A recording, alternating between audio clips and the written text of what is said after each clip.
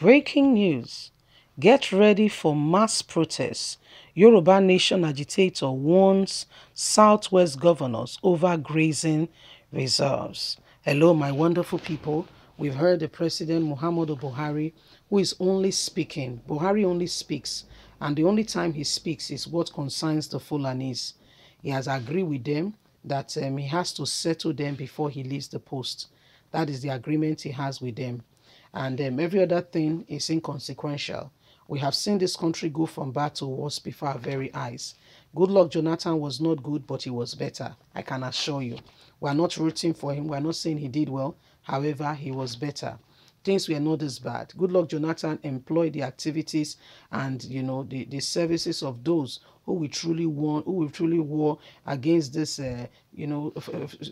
problem of bandits, and he was really winning the war until Buhari came and sacked them and said that they were having a repentant program, which we all know that is not any repentant program, that it is their own way of keeping the foot soldiers whom they have sent. These were the very people he sent to start these activities. Please don't forget to give us a thumbs up, subscribe if this is your first time. Let's get all the details. Thank you. Breaking news. Get ready for mass protests. Yoruba Nation agitator warns Southwest governors over grazing reserve. Yoruba Nation agitators and other pioneers of self-determination have threatened to embark on never-seen-before mass protest action in any state of the Southwest region that allow grazing reserves. The sectionist group, under the umbrella of the Nigerian Indigenous Nationalities Alliance for Self-Determination, made this known on Friday in a statement titled, "Governors in the southern region that welcome federal government grazing reserve should prepare for a never-seen-before mass action." The body, which has Professor Banji Akintoye as the chairman and Tony Nedi as Secretary General, says governors in the region should watch for a never before seen mass revolt of the people, should any of them give an inch of their ancestral land to the central government for Fulani herdsmen grazing reserves. The statement reads in part, "We also urge governors within the territory to respect the wish of their people on the issue of grazing reserves being planned by the central government for Fulani herdsmen.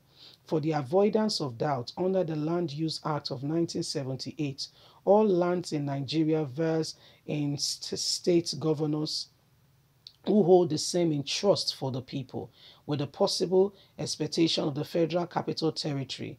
The Federal Capital Territory have nothing to do with land use. The federal government of Nigeria does not own any land upon which it can establish grazing routes. It follows that any governor in the Alliance Territory who sees any inch of the land of the federal government in the name of the grazing route will be doing so in the breach of the trust in which such land are held, and worse still, in defense of the overwhelming will of the people. We say with all sense of modesty, with responsibility, that the grazing route is an attempt towards grabbing our ancestral land through back door, which must be rejected by all means necessary. This is not a threat, but a piece of advice.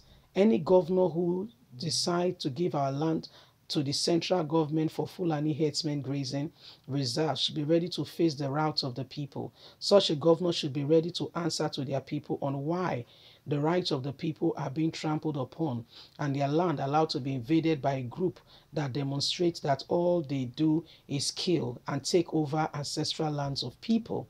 Such a governor should know that why the NINAS movement for self-determination is peaceful, this continued penetration to kill, most of whom are being brought in from outside Nigeria, seizing ancestral land of ancient lands, to result in such mass peaceful action that may round the state of its fundamental human rights, we will not allow."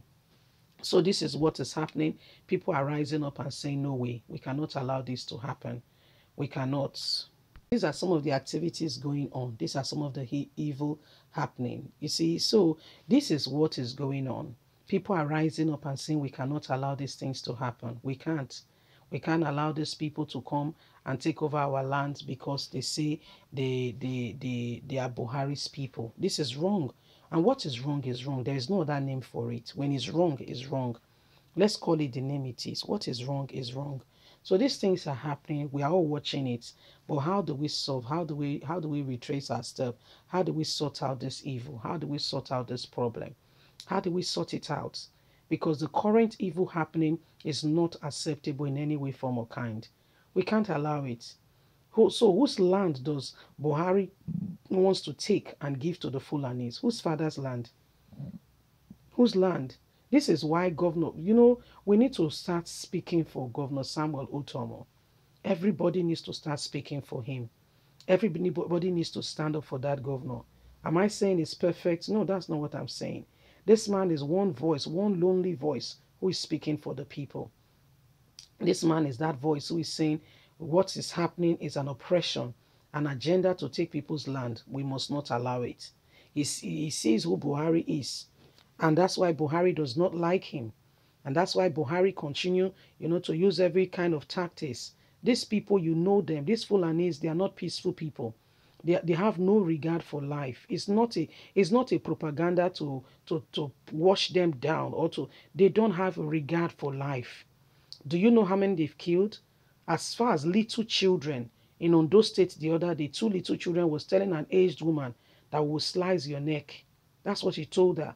When she saw them, they've banned children rearing cow, leading cow in Ondo.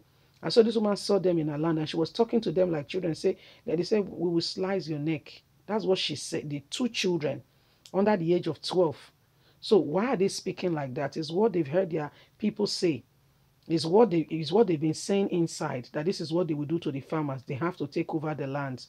And they are coming from all over West Africa, because they've been told that Africa belongs to them. You don't know what's going on. They've been told that Africa belongs to them. So they are rooting from every corner, coming from everywhere to come and claim land that is not theirs. So that's why they want people out so that they can take over.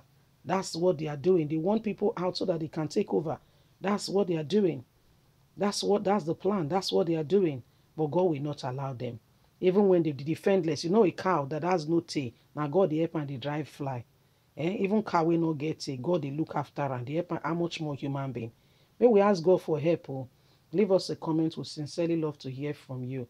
Please don't forget to like us, share, subscribe. God bless you. Bye for now.